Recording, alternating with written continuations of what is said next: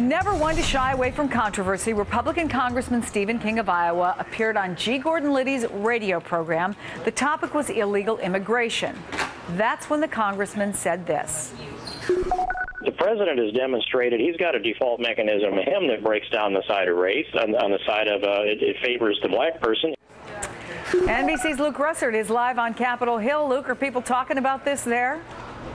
Yes, and it is quite interesting, Chris. Both sides have told me privately that Mr. King is not something that's really shocking from him, that he is someone that likes to say things that are already absurd, and this is just another long line of hits that he has said over his career. Keep in mind, this is the gentleman that said voting for health care reform on a Sunday was an affront to God. He also said that if Mr. Obama were to be elected president, the terrorists would, quote, dance in the streets.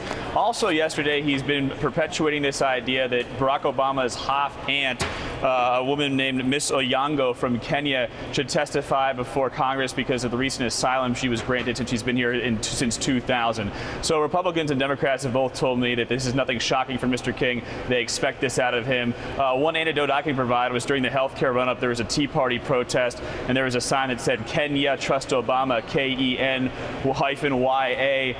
There was a congressman who was the first to autograph that sign. That was Mr. King. So never one to shy away from controversy. How does this play out politically? Well, he was scheduled to speak at a fundraiser in Colorado for a Mr. Cory Gardner, a Republican running for Congress there, who's gotten a lot of support from the Tea Party. That fundraiser has been abruptly canceled. Mr. King will not be speaking for Mr. Gardner. And Democrats have telling me that privately they would like this controversy a lot. They can castigate Republicans as being extreme and way out of touch with mainstream American ideas. Chris? All right, you certainly have had your share of interesting stories over the last couple of days, Luke. Thanks. Only in America. Take care.